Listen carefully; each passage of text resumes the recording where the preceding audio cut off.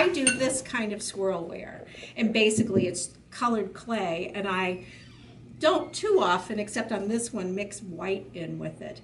But this is the original swirlware. Before I moved up here, I lived in Catawba Valley in North Carolina, and I brought a couple books, and the two potters, let's see, three potters. This potter I don't think is in the book, but this is Charlie Lisk, who's a wild, crazy guy, and he's there, and he has his MFA, and he's out in the country as a groundhog kiln. I brought a few photos of a groundhog kiln, and basically there's handouts for everybody if you don't have one. And basically in the Catawba Valley,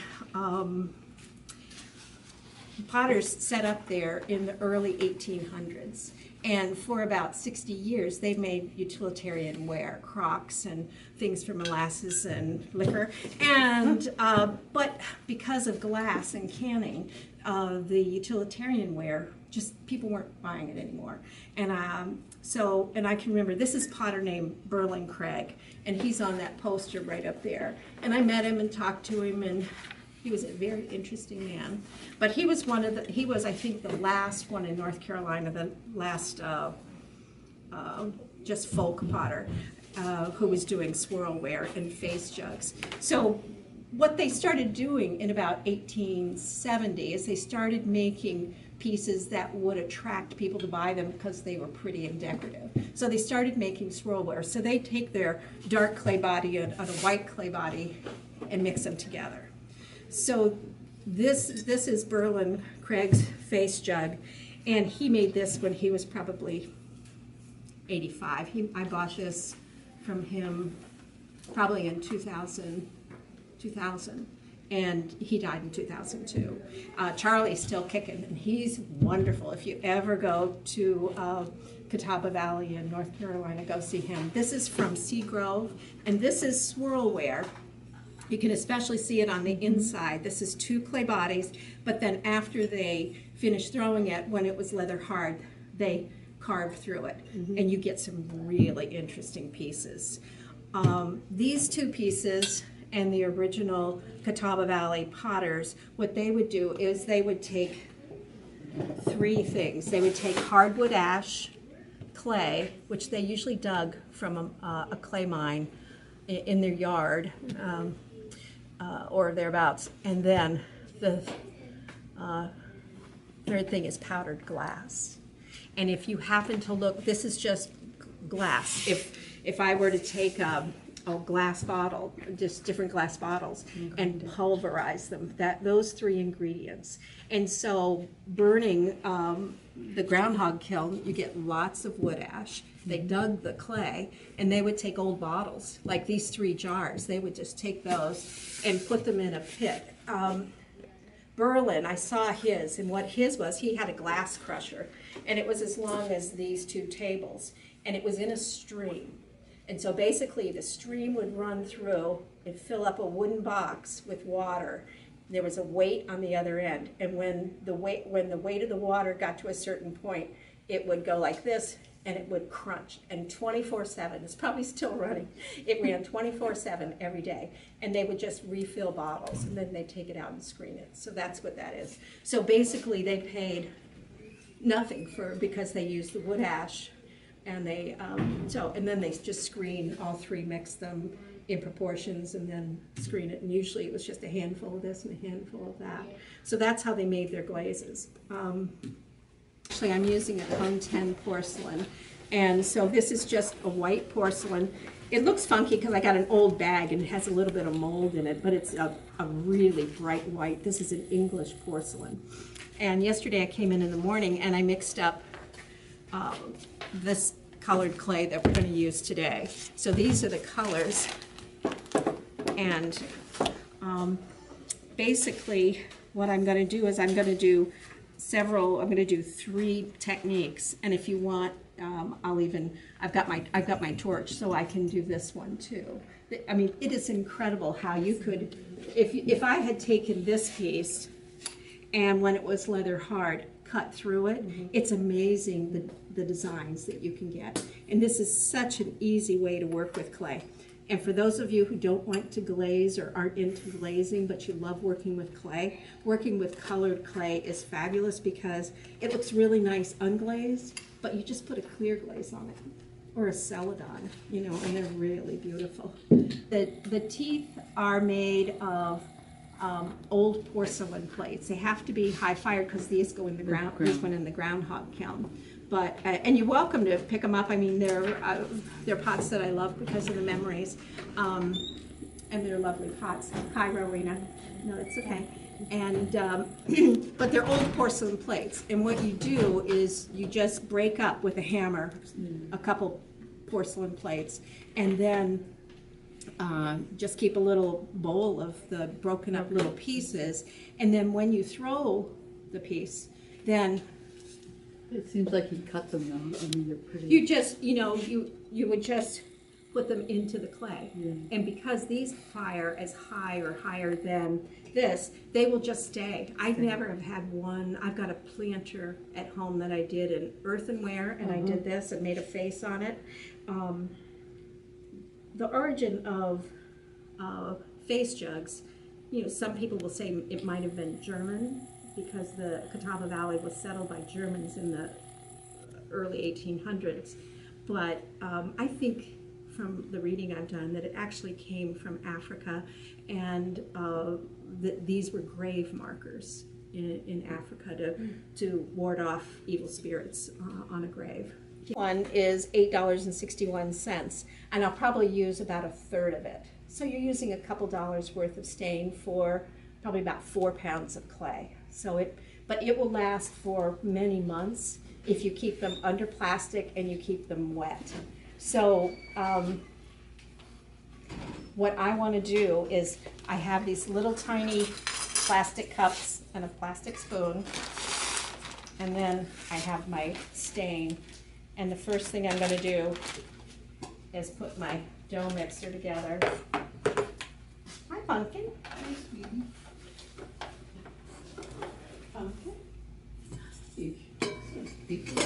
This is the dough mixer, and it's a wonderful little machine. So what I'm going to do now is I'm going to come over here, get some water in my cup.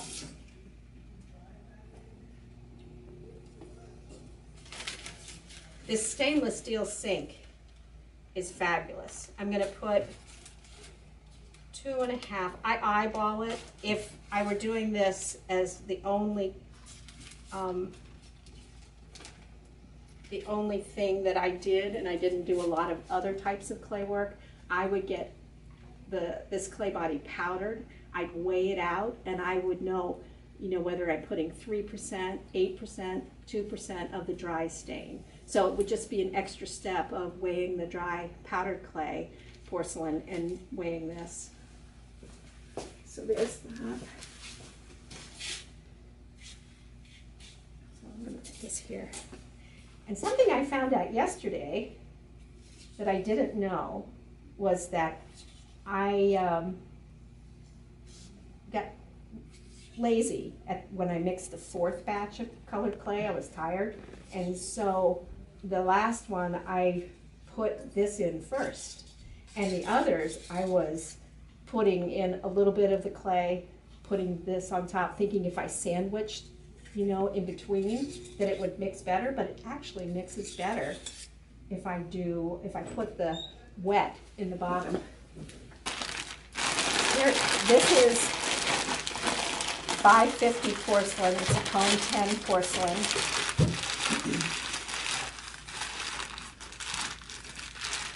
And I'm going to use most of this.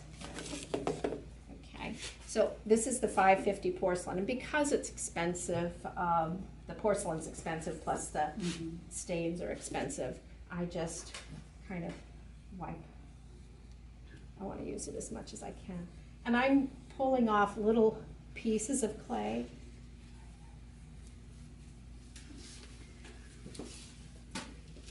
And then, this is so nice because I just do this. I will, while I'm doing this for a few minutes, I'm going to explain how you would do it by hand. Online, you can go, and there's a video that Barbara Costanza did of my doing this by hand.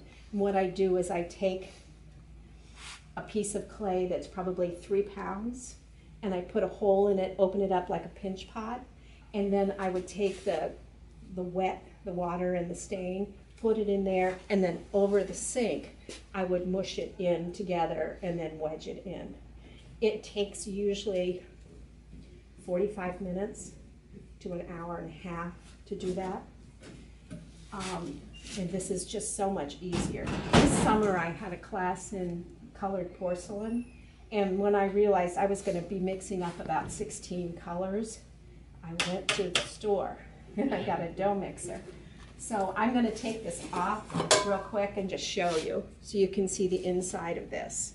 And so the stains in the bottom, So using it dry though, the colorant without adding water, what is the, because before when I did this with a different potter, that he didn't have that water step. he just put it, You actually I would put think it it on would the be- clay and we worked it in. and the worked clay it that in. way. I would think it would be harder to get it all the way through, because what Took the a long water time. does, it lubricates actually the clay. The clay I end up itself. with, I mean, I don't put much water in. I Right, put yeah, I know it. tablespoon, Mhm. maybe a tablespoon and a half of water.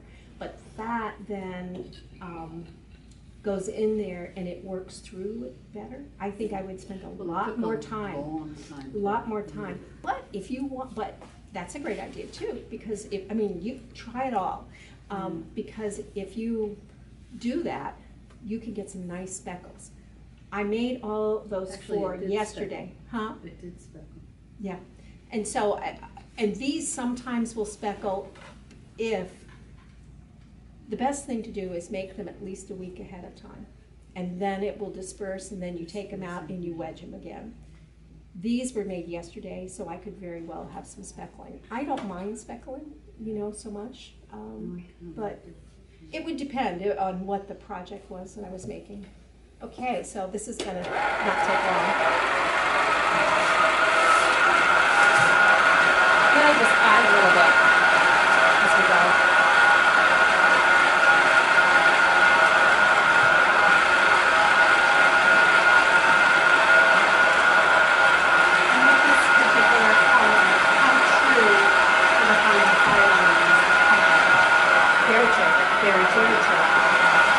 That's actually a great question. The colorants, The only kind I asked. the colorants, We know.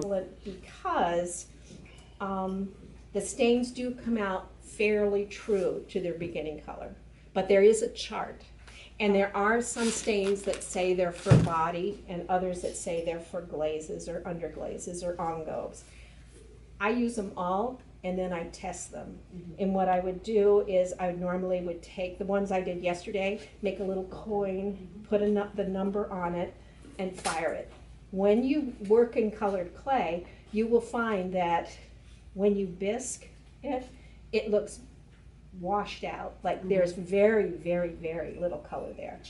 And then you fire it up to its vitrifying, its maturing temperature, and that color just bursts out at you. It's really beautiful. So, and if you use, you can look at those bowls, and you will see that on the bottom where they sat on the kiln shelf, they're not glazed. And honestly, a lot of times I much prefer the color unglazed to glazed, because the shine sometimes takes so away from the pattern.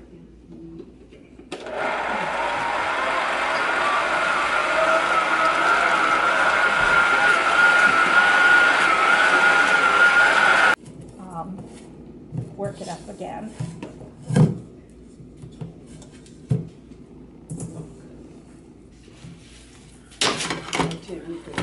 So now I'm putting it back in and it looks like this. Not gold status. Speed. So do you have it on a low or a high speed? I have it on a low speed. What they recommend for heavy, That's true. what they recommend for heavy doughs is not above 2. So there's 1, there's 2.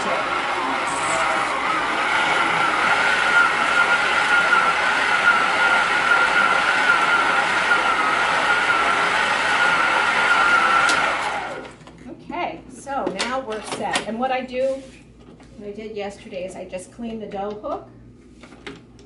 take it off, take this off, take it apart. This was worth every penny I spent for it, which was about $180, which I did, maybe it was $220, I'm not sure. What I find is good about this machine, I can't remember what it is. I'm sorry, Barbara, I think it's a Bodum.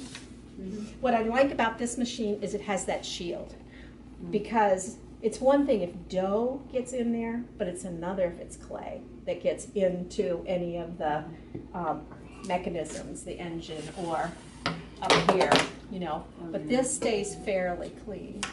That was the one thing when I bought it, I thought, am I being foolish? More colored clay people, because it's fascinating.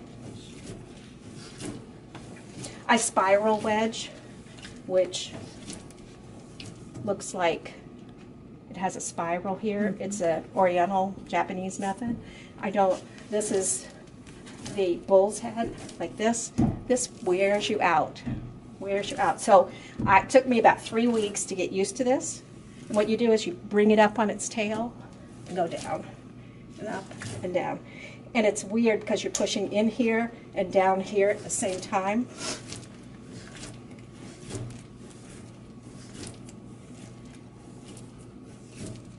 Any questions? It also works better with large amounts of clay, right? Like if you're throwing a 5 or 6 or 7 pound. I think this is about 4.5, maybe 5 pounds of clay. And so you're right. You can get your hands, and you have very large hands. So you will want to work with you wouldn't want to work with a little tiny piece. This is hard to do at 10 pounds. You know, but basically I put one foot in front of me and I rock my whole body, and that will help you, because I usually wedge 100 times. 1. I'd jump ahead. Or count by tens. Count by tens. There you go. Yeah, 20, 40, 60. 25. And can you use different things? There are several types of stains. There's metal oxides, copper, cobalt, iron, manganese, ilmenite for speckles, red iron oxide. All those work great. They're very earthy and beautiful. You get a little bit more speckling, and so what I would say is if you want to do that, give at least 2 weeks for it to sit after you've mixed it completely. Let it sit for about 2 weeks under a lot of plastic, really tight, no air, and then come back and wedge it another 100 times, and then go ahead and use it. Because the oxides, the metal oxides, have a tendency to be coarser. The mason stains are fabulous. They can get expensive, but you know, today I can't remember how much it was, maybe $8. I used a third of that, so $2.50 to $3 to do, let's say, 5 pounds of clay. And you will find, you know, it goes pretty quickly, the clay, unless you're making small things. The second thing is the mason stains. There's a number of the mason stains that burn out. I'm going to take this clay up to cone 10, and so I do not use usually any pinks, lavenders, reds, plums. But if I want to, well, because they will burn out and they'll just turn kind of this off-white. The color is what they call fugitive. It just leaves because it can't go that high. But there are colorants, and they're more expensive. They're by a German company called Degussa, and they're encapsulated. And so there are brilliant oranges and pinks and reds that you can get, and some, I don't think any lavenders. But what I would do is find your color palette and test them. Just do a little bit, just do a tiny amount, and go ahead and test it and see if it's going to be fugitive. Because you don't want to spend a lot of money on something that you're not be able to use, okay? So if you can buddy up with somebody and do a lot of testing. Do they always? You can use it for earthenware, a white earthenware. You can do, and then almost every color will come out true to the chart. The cone 5-6, almost everything, like 95% will come out. But it's always best to test. I mean, it takes extra time, and it's a 4-letter word. But, you know, testing is really crucial. So basically, you can, Bonnie, what is the name of the little, I just slipped my mind, the little bottles of underglaze? Velvets? No, well, the velvets, but then there's the other ones that, the concepts. Concepts are great, Thanks very much. but you're paying for the water. You're paying for the water. And so, and it takes a lot more because you also have all the additives they've put in there, the suspenders and all that kind of stuff. You don't, it's gonna burn out. Some of the concepts will flux too. Yes, and they will flux, So great you point. have to be careful with those. So, and everybody knows what flux means, it will start to, when a glaze fluxes when it melts. And so they don't always come out like they won't come out like the stains. It depends upon the concentration. And I should take a minute and talk about black, because black is really difficult, and to get to the proper consistency where, you know, I might mix a black and it will be like Rowena's jacket. And that is the perfect thing. You want to get that beautiful, clear black. And then I might mix it and want that deep color, and I'll get gray, you know? And so for me, if I want to use black, because it's expensive, it takes a lot, I will do a lot of testing on the black in increments, how much to put in. Because not only do you want that clear black, maybe for outlining or something, but also, if you get too much, it will blister and bloat and ruin everything around it. So, and this was just mixed yesterday, so it might have a few little speckles and things in it. This is an interesting way to make the stripes.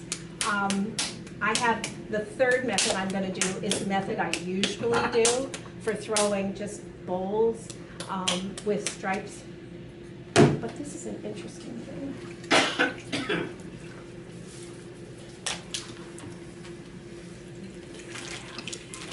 Oh, so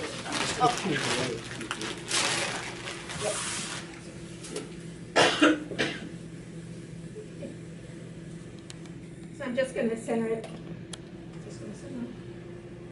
Oh, it matches my Mardi Gras beads. Yeah. Okay, then I'm going to put a hole in the middle, go down, just like I would, like I'm throwing a regular bowl. Clean up the inside.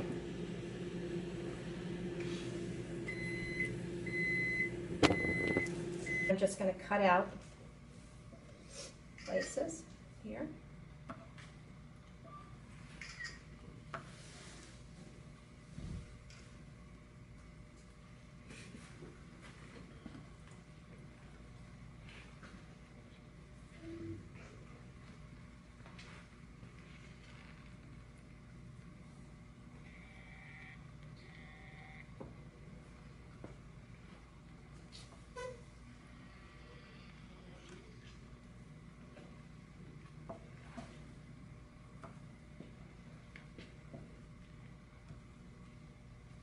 How many do I have? Anybody counting?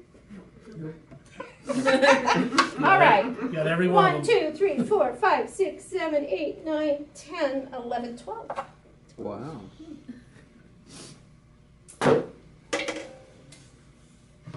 Stripes, Yeah. you know, Yeah. by doing it this way.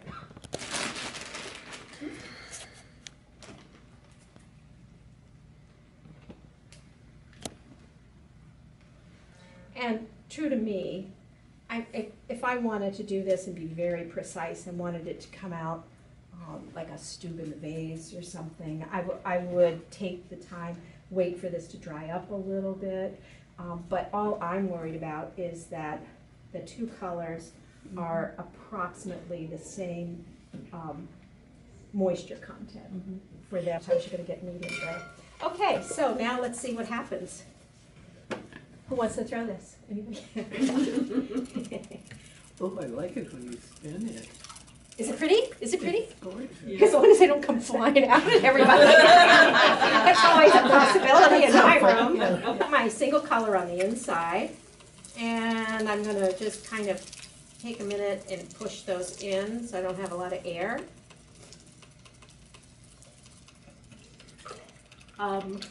That technique over there that you asked me about, Teresa, it's even throughout the color, the striations. And this one is when you want just a clear, one color on the inside. I can feel an air bubble.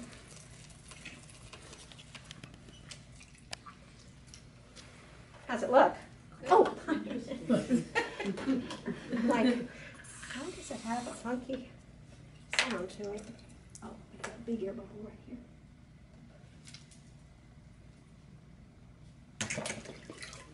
All right.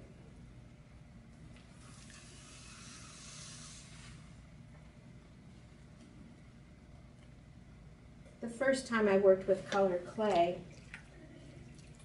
it wasn't the making of the piece that I was thrilled, it was the trimming. Because when you trim is when the colors come out. Designs about it. So the inside, I'm just gonna open this up. A bead, a bead. They'll come through. Yeah, they'll come through when I trim. And I am hoping, I mean, normally I would just leave it like this and then come back in a day or two and trim it. But I think I can trim this here because I have my torch. I would wait a couple days, trim this, trim a regular foot on it, and I'd have the pattern. But then I would let it dry until it was bone hard, and then I would take quadruple aught steel wool, and then I would go over it, over a trash can or a sink or something, and you go over that, and it will make it like an eggshell, and the colors will be really dynamic. But I wouldn't use a green scrubby, because the green scrubby is gonna put its color into it, and the green scrubby is too coarse. So 4-0 steel wool is wonderful. Suppose you ribbed that now. You could, yep, you could. That's why I have my rib here, and I can do that.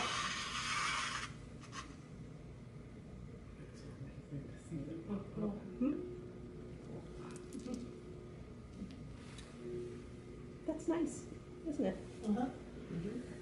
But if I trim it, if I take a minute and dry it a little bit and trim it, then you'll see a little bit more definition, I hope. And is the steel wool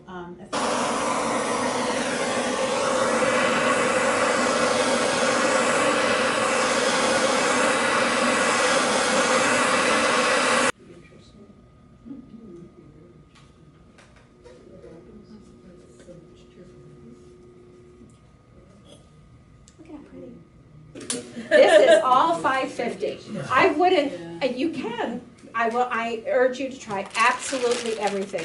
But there are clay bodies that, a lot of clay bodies have different shrinkage rates. So if you're using the same clay body, you pretty much know that these two are gonna go together. And what I'm doing is I'm rolling 3 coils of the contrasting clay, and I'm going to wrap these around the outside, all the way around the outside of this. I'm going to do it in one pattern, but there are so many patterns you could do. You could wrap it around all different ways.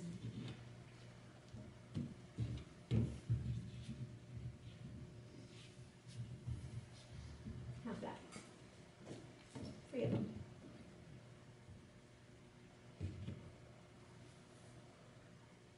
Beads. Looks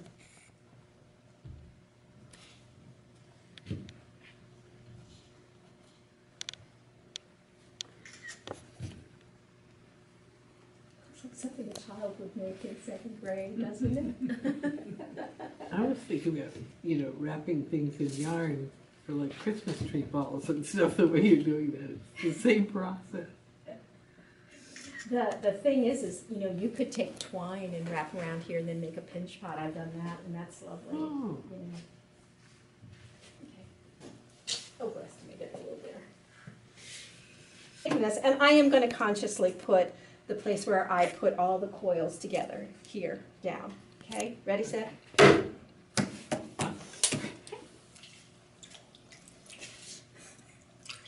just seems so elemental, but you know.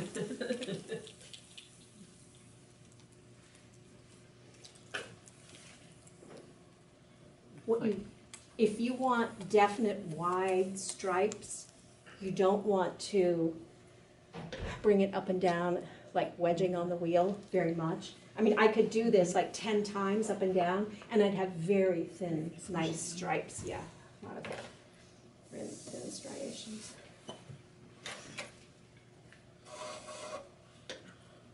Wow.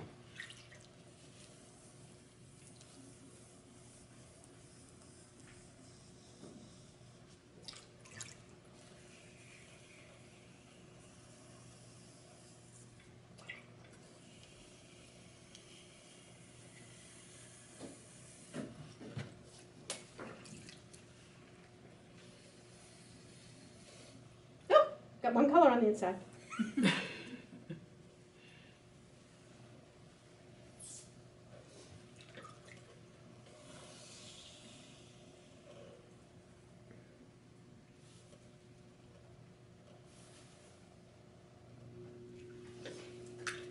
When you think about trimming these, when you have several colors on the inside and several on the outside, you want to use a trimming tool or a sharp rib. And if you're going to do that, you don't want to make fancy pots because they're harder to trim. Because there was a time when I would make real fancy lips, or I would, you know, put texture in it. And it takes forever to get the color to pop out of anything that you're gonna do with a lot of like texture. So, and it's kind of nice because I thought of that when you see how this is kind of pointy up here. That even is a pain to trim. So I would normally just take this and flatten it a little bit. So you really think any ins and outs, any ribs, throwing rings, you know. So really, you're just going to trim the entire surface a little bit. On this one, I will trim the inside and out. Inside too. Yeah, yeah. If it's got multiple colors. Now, if it doesn't, like that first one I did, it didn't have multiple colors on the inside, so I won't But you trim. pushed it inside, right? Mm-hmm, mm-hmm. So if I mean, down, I can see I've got a little bit here. So I'm going to take this rib and try and make this nice and even on the inside. And there's only the one color basically on the inside except halfway down. And then here, I'm going to try and get rid of my throwing rings.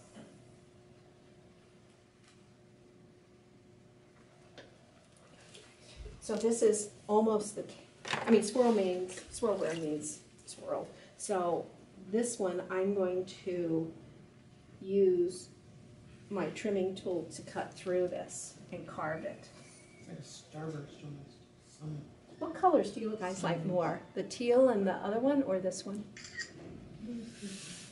Which bowl would you eat from? Now, porcelain has a high percentage of shrinkage, 15%. That's a lot. That's a lot. So I'm going to do this in 3 steps. Throw it, and then I'm going to trim it on the wheel with my trimming tool, and then I'm going to wait, and the very last thing I'll do is carve it.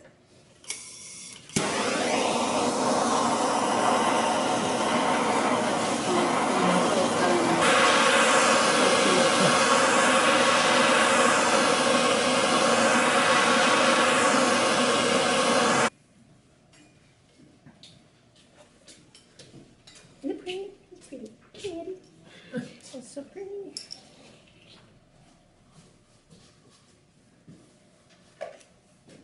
Next month, oh, I'm sorry, Pumpkin, go ahead. Oh, I was just going to ask you if you ever thought of something fun to do with the pretty scraps? Yeah, I would take them and just mush them up and then make beads. Mm-hmm. Okay. There we go.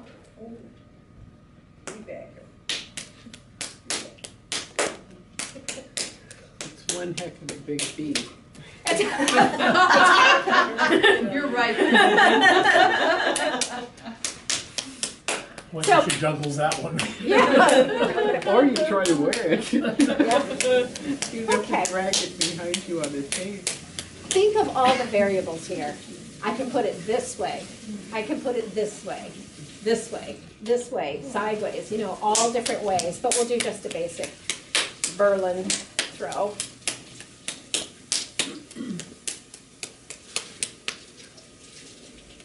And I want to look just to make sure I don't have big crack or anything. All right, there. Before I put it down.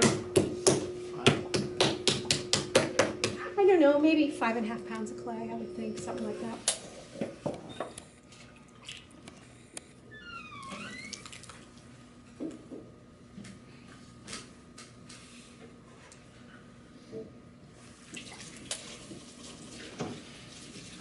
So because we've done wide stripes, I'm going to work this up and down a few times. Now think of the variables. If I don't work the bottom down a lot, but I work the top, I would have, you know, many lines, striations on the top and just a few on the bottom. Or vice versa, which would be more difficult. So.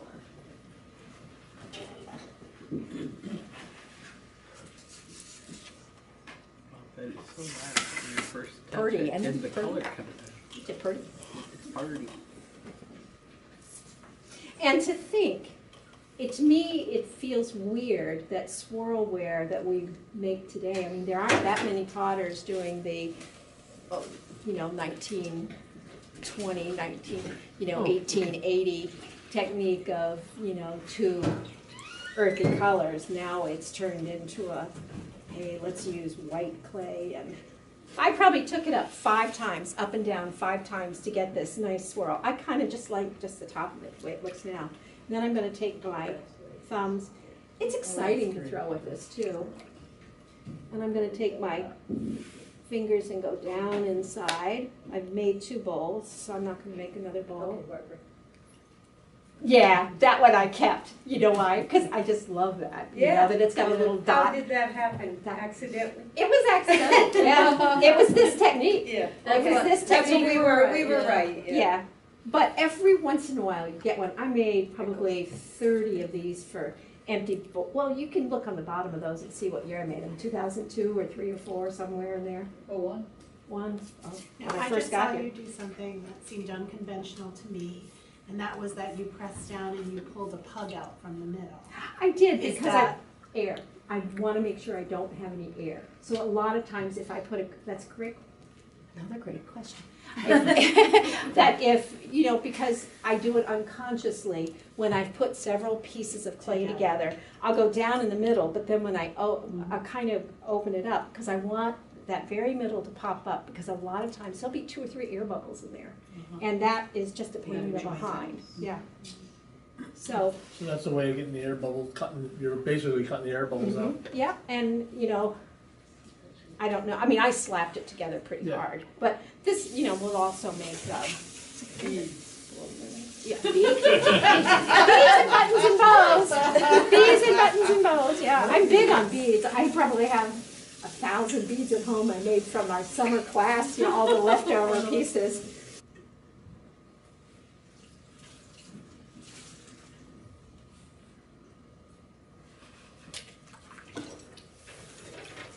Are you paying attention at all to the color changes now, or because the slips all around it, you're just making your pot? And I'm looking waiting at the to clean it? inside more than anything, Okay. and you can see the inside has a Oh, lot wow. of color.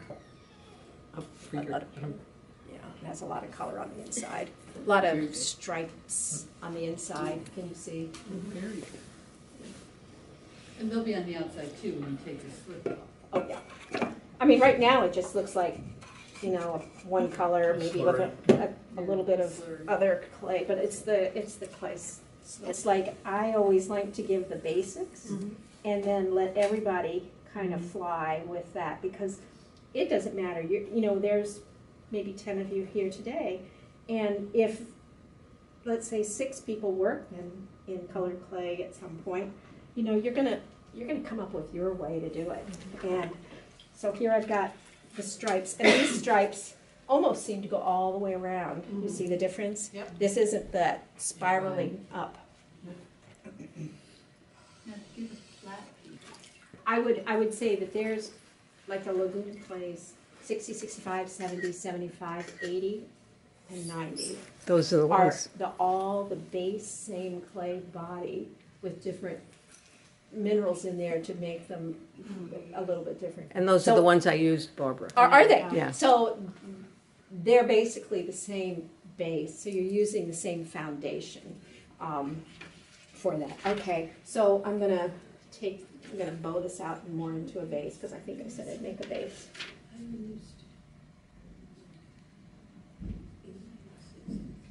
It's beautiful. Kind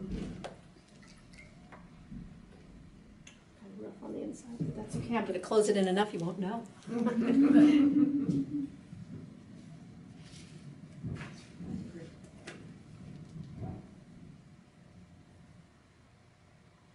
Any more questions? I mean, you guys have asked fabulous questions, and I would say if you want to work in colored clay, go for it. It's very rewarding.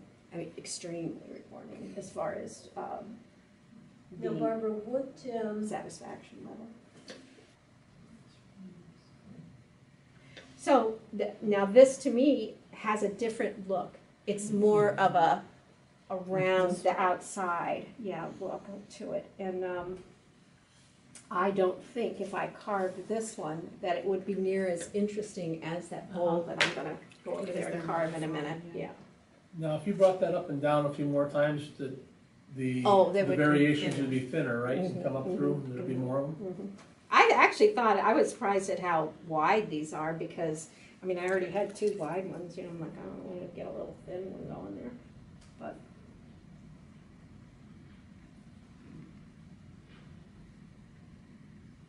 Yeah, making pots is wonderful. Anybody going to NCCA? yep. Yeah. Oh, you go.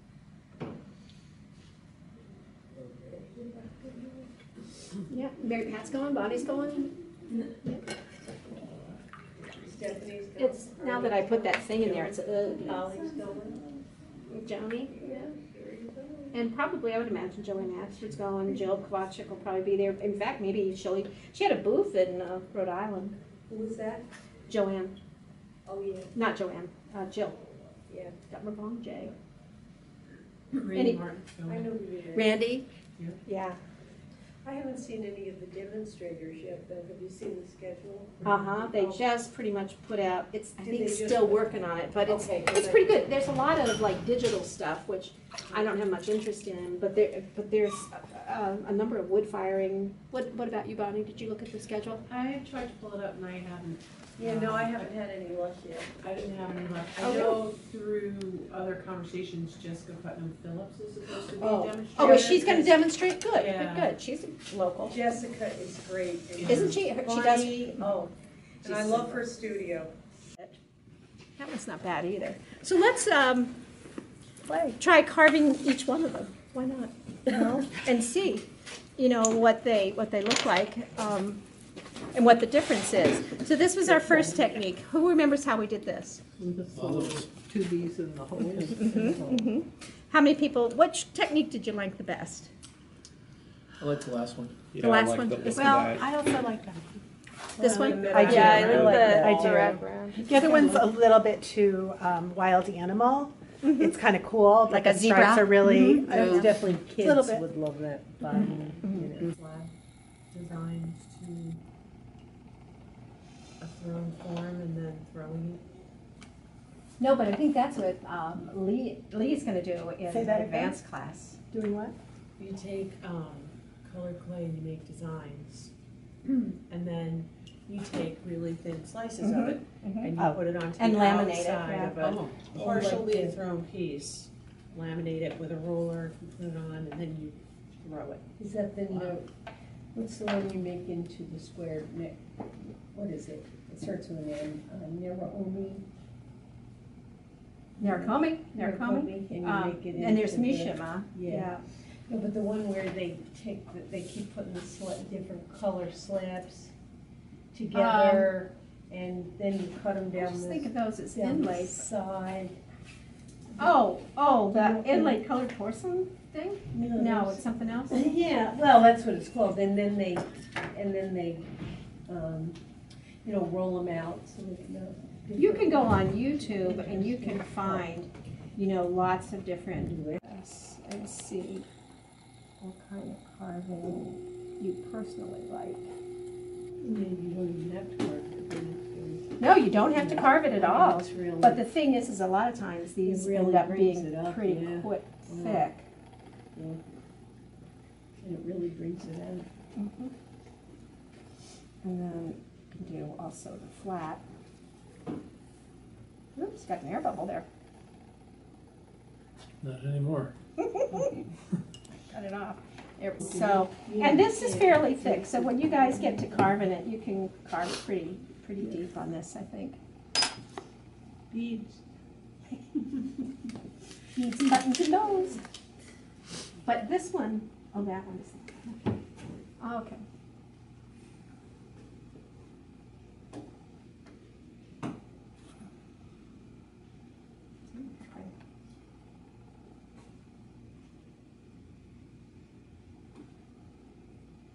And see how these, see how it's like. Yeah. So now you guys take